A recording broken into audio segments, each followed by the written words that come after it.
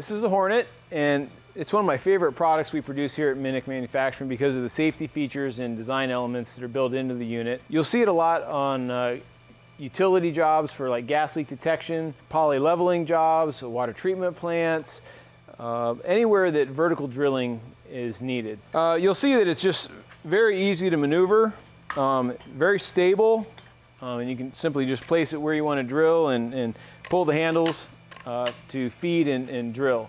What you'll commonly see on the job is the guys will have the drill hammer just in their hands with the drill steel, and they'll place it in between their toes and kick it on with one hand, and then they'll drill down into the hole, and then they'll have to lift that hammer up out of the hole. And when you do repetitive holes like that, there's risk for damaging their feet or entanglement, or even a lot of lower back issues will happen because of the suction and the pulling of the weight of the drill up out of the hole.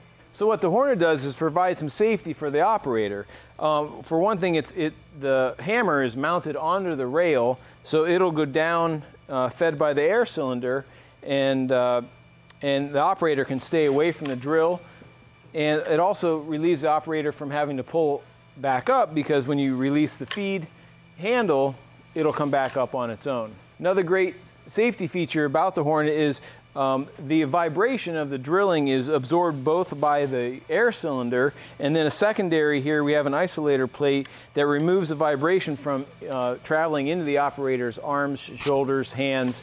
And in fact, the Hornet you could run for 8 hours a day and not have any long-term vibration damage. Again, with safety in mind when we designed this, you can see the safety handles here, that if you were to release either of the handles, the function stops. So if the operator steps away, the drill can't run on its own. If the operator would trip to the side or fall, again, everything would stop as the handles are released.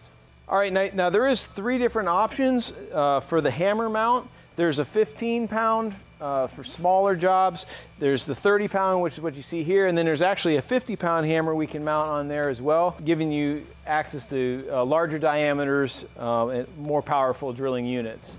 Now, all the Hornet units come standard with a Chicago-style fitting.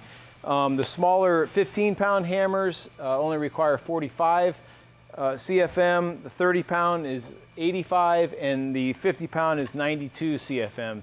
The 15-pound hammer drilled down as small as a 5/8 inch hole diameter, and the 50-pound hammer you can go all the way up to 2.5 inches diameter.